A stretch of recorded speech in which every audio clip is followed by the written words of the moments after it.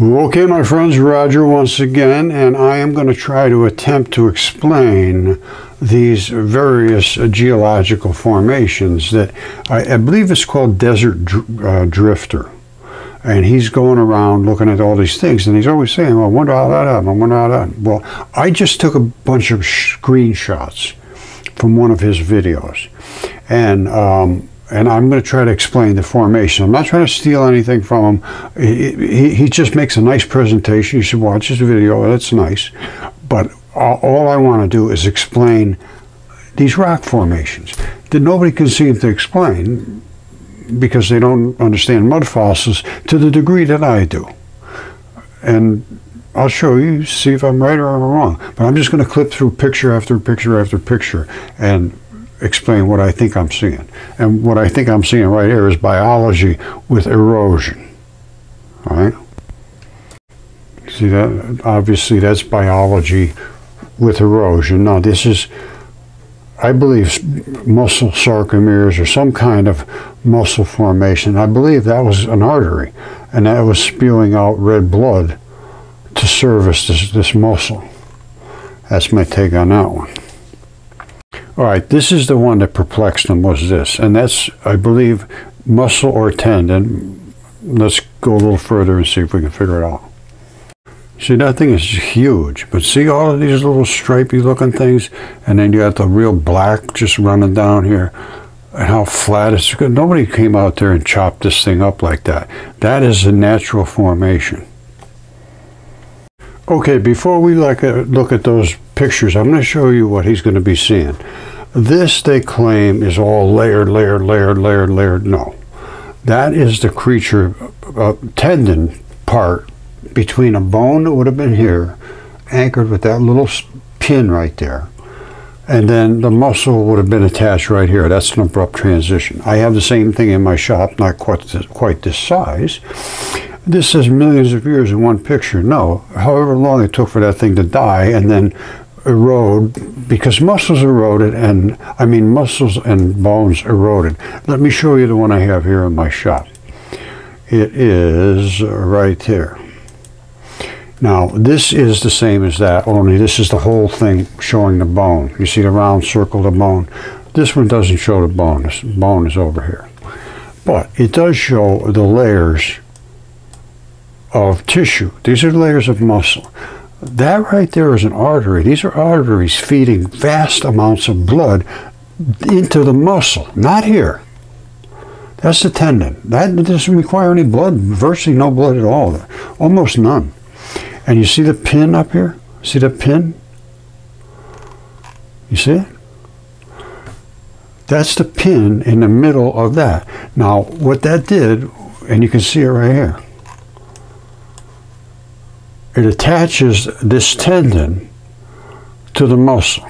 So this is where the tendon is right here, and it literally glues into the muscle, into the bone, or however. There's some kind of a strap-looking thing here, and this is tendon here. I can see his tendon. So it was like anchored to the outside. It looks like to me of a joint or whatever. All I can tell you is this is the pin that holds this segment here from where it's anchored into where the muscle takes over.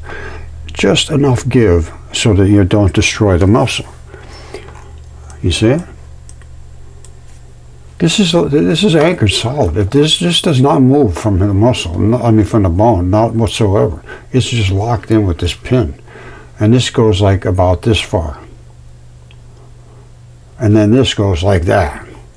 It starts off pretty tough, and out here it's just floppy. And that I can also show you, which is the muscle sarcomeres. You see that? These are human muscle sarcomeres. And these are those little things here. And that's the same thing I was showing you with the Desert Drifter. He's looking at that big block, and it's a piece broken off like this. It's laying down there. And they have black things. The black stuff will run out of them. And that's what was running down the side. All right, there's a lot of different styles of muscle in your body. But primarily they're made of what's called sarcomeres, and this is this. The red and the other, this is a sarcomere block right here. And these pull in, and they pull in like this, and they're attached in blocks. So they can pull in and pull your muscles. Now, tendons are built in a similar fashion, only they don't pull in. They just barely give. But they're made in blocks. They do that. They don't pull in. The muscle is loose and it contracts. Loose and contracts. That is always tight. It's under tension. It's a tendon. And you can pull it a little bit, but not much. And when you snap them, it's not good. It's not good at all. A broken Achilles tendon is not a good thing. Now, inside, you see how that, I just showed you the micro. Look at this. That's basically the same stuff. These are tendons. If you could see the little tiny breaks in here, they're so, it's just unbelievable how complicated and how many little things are in the human body. You could just never even imagine. That's just staggering when you start looking into it. Don't forget, these are fibers. And every one of those fibers is made out of these blocks. It's just over the top. And then you have your muscles, which these are the muscle sarcomeres. And here's what they look like in mud fossils. Here they are right there. That's a mud fossil rock. This is a surface up above here. Basically, it's probably skin. And there's this thickness here, which has a little bit of blood, and it's just sort of, but down here is your muscle. This is all blood in here. And you need a ton of blood to run your muscles. You don't have a lot of muscle, a lot of blood, your muscle doesn't work. And that's this. This is another shot of basically the same sort of stuff. Now, I don't know what these white layers are doing in here, I gotta be honest with you. But I imagine they're connective tissues. They're well patterned. Yeah, they gotta be connective tissues. Because your muscle doesn't do all the job. You got to be connected in there. The muscle can pull, but you still have to have connective tissue that holds your arms back to your bones and so forth. That's what that is, connective tissue. Mystery solved. All right, remember you saw those little black spots here and there? This is a chunk of muscle sarcomeres, it looks like to me, and all these little bands in there, and the black is just running down. That's all. Alright, this just basically shows we're dealing with a huge, enormous creature. These are layers of tissue. Whatever it is, I do not know. But I'm just showing you there's huge, huge things. Look, this is also tissue. And I'm not sure what it's from, but it looks to me like these are sarcomeres. That's what I'm taking from that. Muscle erodes a lot, but it's all striped and, but it's pretty. Whoops! I made a mistake there. It's pretty bloody. Now here he is up on the side of it. You see these colors? That's blood. He's looking at it and thinking, "Wow, what made these patterns?"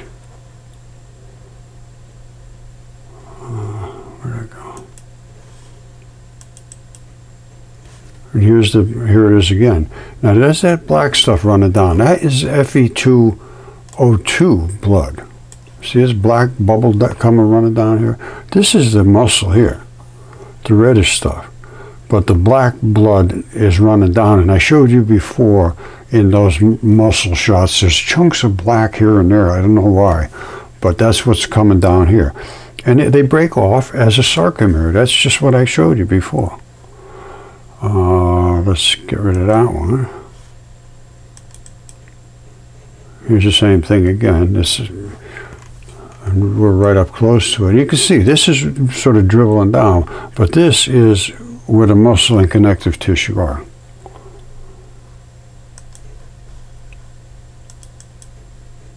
Same thing again. He's right up next to it.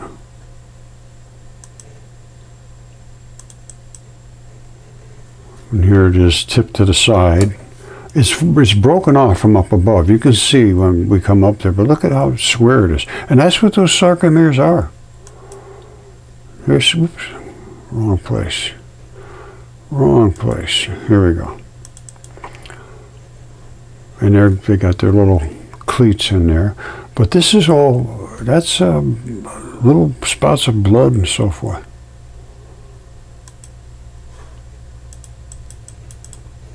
Whoops, here he is climbing up there. That's kind of crazy.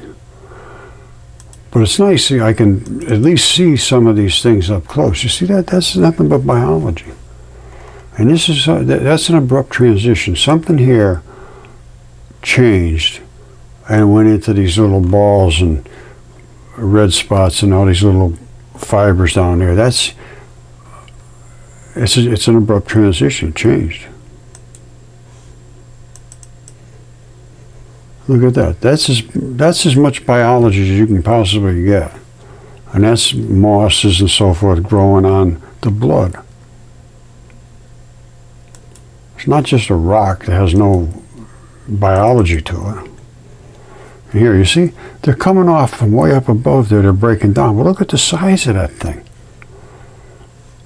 The Earth is 100% biology. The universe is 100% biology, as far as I can determine. Now, see, they're way up here. They're breaking off there and falling down. Now, this is nothing more than a layer of tendon. That's just one little layer of tendon. And in us, you could see through that. Whoops, oh, I did it again. Here we go. Look at that sucker. Yikes.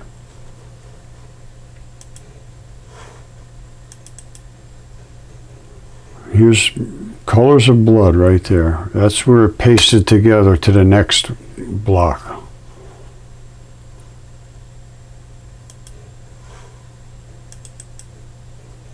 You see, there they are right up there. That's that whole layer. It's a layer of this tendon of some sort. So that's my take on it. It's a layer of tissue, and I say it's tendon. Below it is erodible stuff, which is fleshy stuff. And again, you usually have a little, at least a certain distance of tendon that gives you that oomph. Now, above that maybe was muscle. I don't know. Je ne sais pas. I do not know. But you see up here? This is all biology. I don't care how you look at it. It's all biology. Now, what after this layer, I'm not sure. What was above that, I don't know. But these things, the Earth is literally a corpse. Look at that. That's what they were down in here somewhere. But this is the stuff, look. That's where it came from. And this is a layer of tissue. Now, I'd have to really start studying this close, but you're going to have a layer of a certain type of tissue, which is going to be, like, say, the fascia that surrounds it, and then you're going to have a membrane, and then you're going to have the fluid-filled hyoid, and then you're going to have this and that. It depends on where it is in your body, how many different layers you have, and how thick, and do they attach to something? Do they hold that against the body cavity or something? There's a lot to look at here, but there's no question this is biology. That just didn't happen by accident. That's insanity. And they'll fight you tooth and nail about that. They won't even look at it like, oh, you're a crazy guy. Well, maybe I am. That's blood. The red and the black, and you don't have much in the tendons. You have almost none. That's why you don't see that. If this was regular tissue, you'd have red and black all over the place. But you can see all the layers. And the blocks are the sarcomeres. Again, very, very large creatures. You see all these layers? That didn't happen because it rained and this and that and the other thing. That's a blood vessel right there. That's an artery.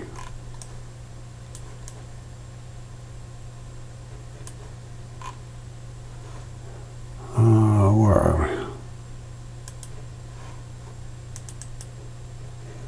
we? That's blood. These are the colors of blood right there.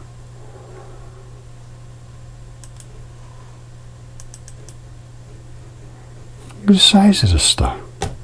And this is layers of tissue. Now, above that, it could have been muscle and stuff. These creatures were just enormous. Devil's Tower is only an Achilles tendon. That's all it is from the bottom of the foot coming up to halfway up your ankle. The Achilles tendon, that's all that the Devil's Tower is. It's not a whole foot. It's an Achilles tendon. All right. Nobody has an idea of how big things were. Look at this.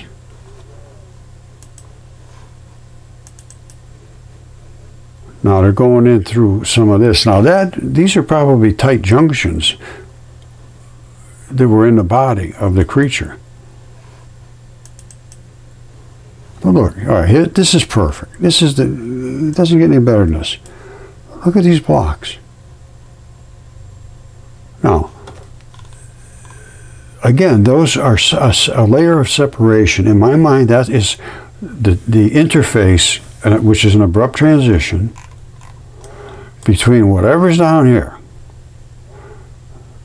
And you'd have to come and do some soil sampling and so forth, and then figure out what this is made of, and then see if you can find some runoff up here that hasn't run off yet, you know, something that wouldn't run off, like up the hill. I think this is muscle up here, and this thing would have been, I don't know how many miles tall. No idea. At this point, it's just a guessing game. But as far as I'm concerned, the Earth is literally a corpse, and this is literally biology, and the things that were written in the ancient texts are quite likely have a lot of substance in them. Nobody came out and carved these here and just plopped them up on a hill. This is biology, my friends. Biology. All right, so I'm going to leave it at that. Sooner or later, the world is going to catch on to reality. I hope I live long enough, because I tell you, the minds are so fixed and so locked as to not even open them to examine and then discuss. There is no examination. Well, let me put it this way. If there is, and this is their conclusion, is that this is just nothing, it's just rocks laying around, then there's an issue with that person's mind. I'm not being nasty. I'm not being nasty at all. I'm just saying that it's what's called menticide. They're so brainwashed that they can't even think for themselves anymore. And I get this all day long. Oh, that's not peer-reviewed. I say, so what? What do you think of it? Well, I don't think anything of it because it's not peer-reviewed. I say, you're kidding me. He says, no, this means nothing to you? Nope. I am not kidding you. It's that blunt. And then, well, you know, I can understand it. They probably paid, I don't know how many tens of thousands of dollars to these guys so that they have to say what they told them to say. Now, I'd feel pretty silly, you know, having to repeat all that stuff after they said. I'm just saying, no, I'm protecting my place. I don't know what I'd do. I really don't know what I'd do. If I spent all kind of money and found out I was just hoodwinked, I mean, basically, they know this isn't true anymore, that this is just some kind of a natural, everything they always say it's something to do with lava. Anyway, let's just close it up at that. But we got a lot of stuff to do. And again, this all leads to our ancient mythology and ancient, like, religious sort of stuff. I don't pick up any one religion, but every culture had them. It's not one that doesn't have one. You name me one place in the entire world that doesn't have a religion. It doesn't happen. So as far as I'm concerned, there's something to do there. What it is, I'm not 100% sure. I have my feelings right now, and I have my leanings towards what I lean towards, and the rest is up to you. So we will be getting deep into those texts and seeing what physically supports it. And this is stuff that Enoch said. Everything supports that easily. And when he said they were 3,000 ells tall, that's 2.5 miles. That is not out of the question whatsoever. In us, this is microscopic. I showed you the size of the things in us that are those blocks. You see those blocks? I see these blocks. This is about as magnified as you can possibly get. Electron microscope. You see the different colors? That means they're different transition metals within those different fibers. That gives them different tensile strengths. The body is so absolutely fabulously engineered. And I don't think a lot of the biologists and anatomists know this. When you can get as deep into this stuff as I am, you see things you can't see. I mean, I can. Well, you've seen the stuff I showed if you watched the one on Atlantis. Oh yeah.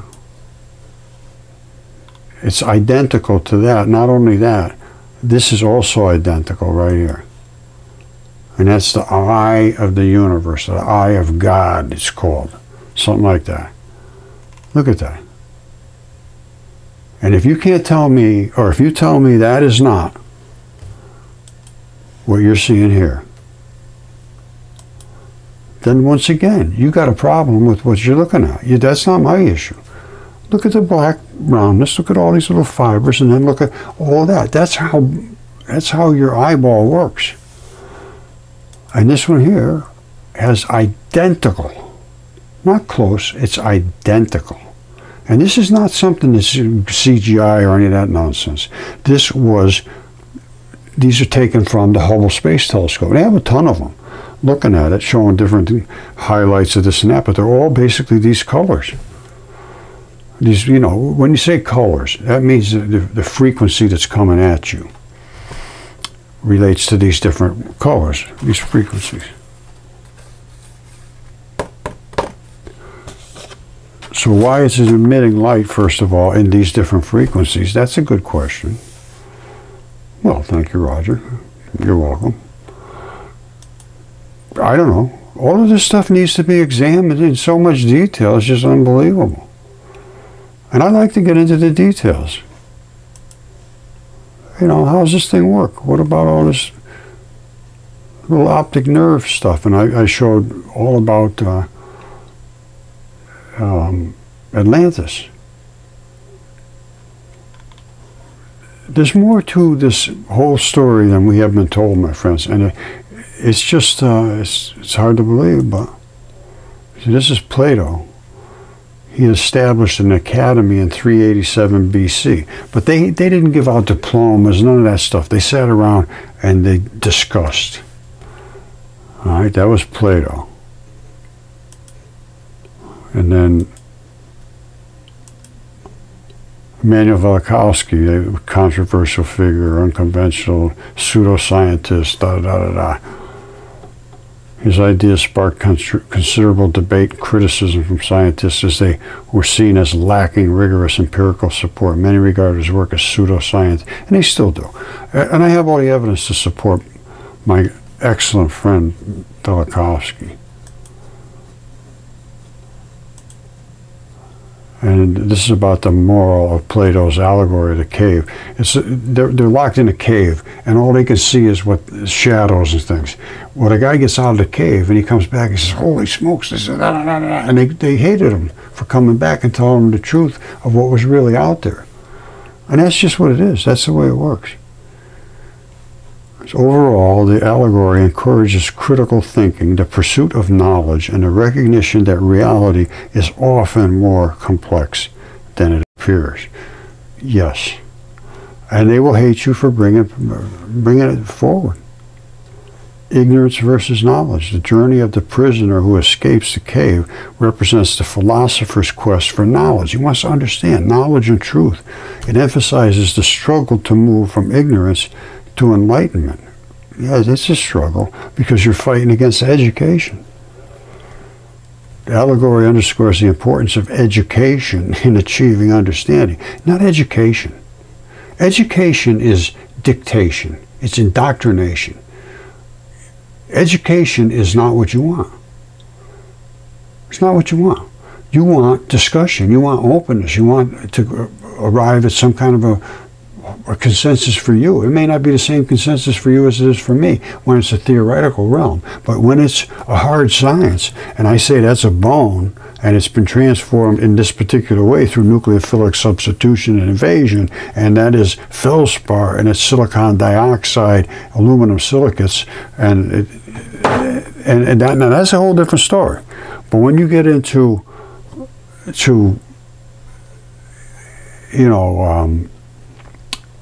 something that's not material, into theoretical realms, where you say, well, if this is this and this is, then it must be this. No, there's no must be anything.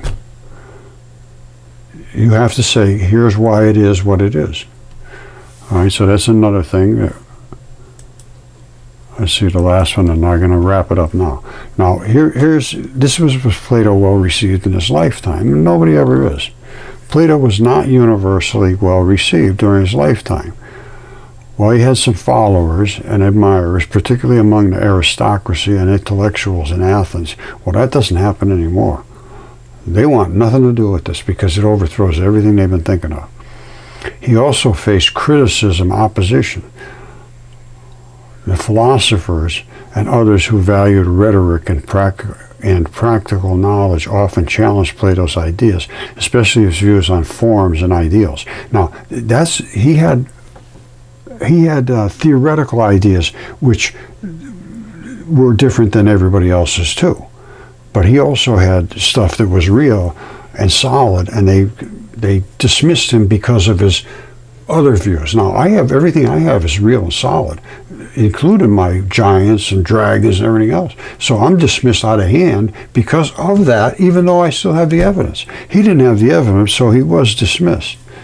In a lot of areas like politics and rhetoric, this just sort of general theories about life in general, they didn't like his theories.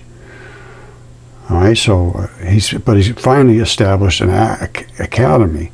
Despite the challenges, Plato's establishment of the academy, 387 BC, marked a significant contribution to education and philosophy. Now, when they say education, once again, it's discussion. It attracted students and thinkers overall, while he had a significant impact on Western thought and garnered respect over time. His ideas were contentious and not always embraced during his life. They probably spit on him. If he went out there and he started his own academy, which he did, and I looked it up about it. There was no diplomas, there was nothing. They sat around and they discussed, and they experimented. They did all the things a scientist should do, and he engaged in thought. Not taking a position, I own this position and I'm smarter than everybody else. Well, that's good. If it's right, that's fine. But at least discuss it with somebody. If somebody else has a different opinion, you discuss it. I discuss it with somebody else. You show me what your stuff, you show me yours, I'll show you mine. That's all. That's what I've been trying to do. And I have been showing mine over and over and over and over and over and over and over. So, all I can say is until academia changes, we are subservient, and there will be no truth. There is no truth, and there will be no eternity for the ones that acquiesce to this kind of dictation that you should believe this, and if you don't believe it, we're not going to give you a piece of paper. Which is everybody says, oh, you got to go to school, you got to go to college, you got to do this. Not really. I would say a trade is much more, much better now. Once you have a trade and you can do something, you can fix something, you can build something, you can analyze something, you can work with your hands, or you have some material abilities, totally different than this archaeology and space and astrophysics and all that. Even physics, all of physics, that's not even right. Nowhere's near right. Dipole electron flood theory is the only thing that works. And that's also been rejected the same way as anything else that comes to light. It's like Plato said. Even Max Planck said, science advances one funeral at a time. The guy that's in charge, he owns it. Until he's gone, he owns it. All right, I love you all. Think for yourself.